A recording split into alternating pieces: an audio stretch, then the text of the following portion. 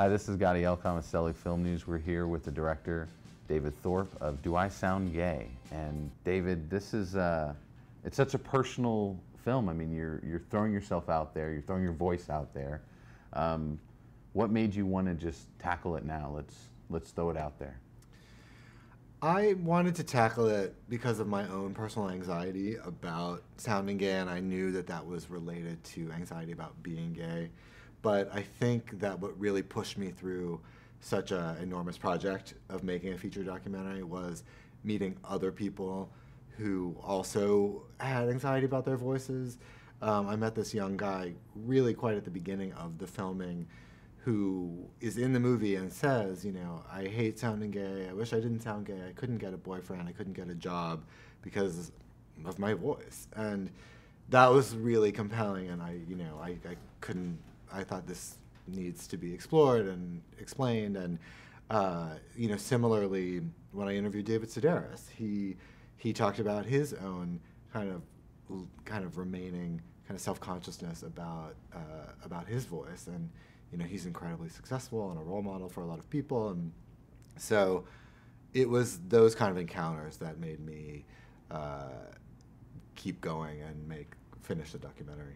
What made you pick up the camera? I mean, you've written before this, and you easily could have done it that way. But what made you pick up the camera? I've secretly dreamed of being a filmmaker really since I was a kid, and this was an opportunity that was just kind of like took me over and was totally compelling. And I mean, I was a journalist, I was a storyteller before, as loosely defined. But I think it was a combination of that, always wanting. I mean, who doesn't want to make films? Yeah. Are there people who don't want to make films? Well, I'm curious then, because you had David Sedaris, you've got Yeah. people like Dan Savage, who's a dynamic figure. When you got to sit with those guys, because they're also writers, and they have your same sensibilities, was it fun to see how open they were about the subject and about how it's maybe not, for David it's a personal affection, maybe Dan as well, but what was it like talking with them? It was amazing talking to David Sedaris and Dan Savage and George Takei and Margaret Cho, Tim Gunn, Don Lemon. I mean, I wanted to spend, I wanted to move into Dan Savage's house with him because he just had so much wisdom and he was so much fun. And they really were the kind of mentors, or I mean, almost like uncles and aunts that I felt like I needed to sort of help me understand what was going on, both in my life and with the gay voice as a subject matter.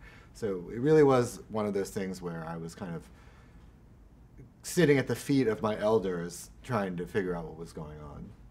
Yeah. They might not want to be defined as elders. I don't actually know if they are older than me, but metaphorically speaking. They've both spoken in Dallas recently even. Oh, they have? Yeah, both Dan and David. What's it like being able to bring it to a southern city that has liberal sensibilities, though, that is a community that's open to this film and what this film is trying to show? Well, I grew up in the South. I grew up in South Carolina, which I talk about in the film. So it means a tremendous amount to be in the South with the film. I'm also going to Nashville. I'm also going to Winston-Salem. And, they're sort of liberal enclaves, but the South is the South. And I want the film's message and the topic to go everywhere, but it is especially important that it's a way in to talking about homophobia in places where maybe homophobia is still more prevalent.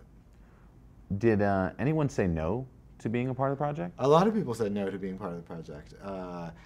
I don't want to say who, and I don't know why, if it was that I was a first-time filmmaker or if it wasn't of interest. Sometimes I got the sense that it was the topic, but I'm really glad that the people who said yes. Is it interesting, because I mean, you are kind of, it's an old subject, but it's something not everyone talks about. Mm-hmm. You're opening that door, you're really opening that conversation. The responsibility behind that, are you excited about that? I did feel responsibility to try to get it right.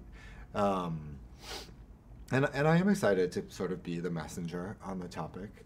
I don't know why it had sort of never been addressed, head on before, but the fact that it hadn't was also a big spur for me. Like, somebody needs to address this, and there's probably a reason that it should be addressed. I threw you on the spot a little bit on the red carpet when I brought up Howard and Dan and was like, oh, right. Can you have the same successes as How to Survive? But having them behind you, what does that say? It was incredible to have Howard Gertler, who produced How to Survive a Plague, as my producer. I mean, he really taught me everything I didn't know as a first-time filmmaker.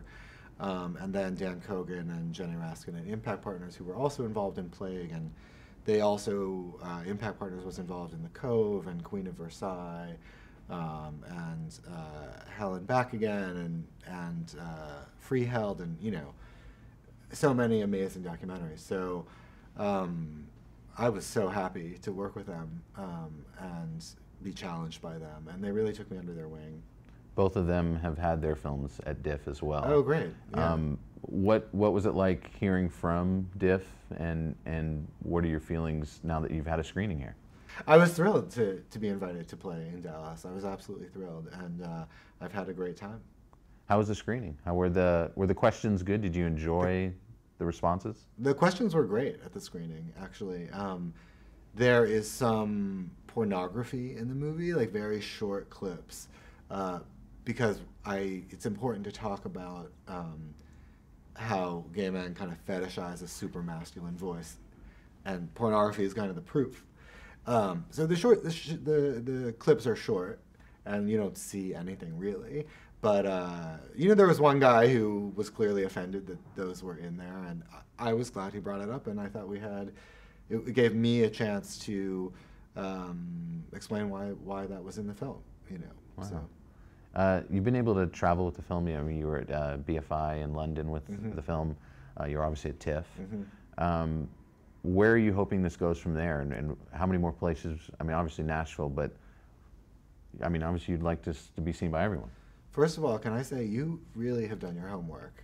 You know more about this film than I think anybody has interviewed me, so I really appreciate that. Thank you. Well, I've been really happy at its progress so far in the festival circuit. It played in Toronto and at Doc NYC and at British Film Institute. Obviously, I want the film to go as far and wide as it can. I'm less concerned about winning awards than making a national conversation happen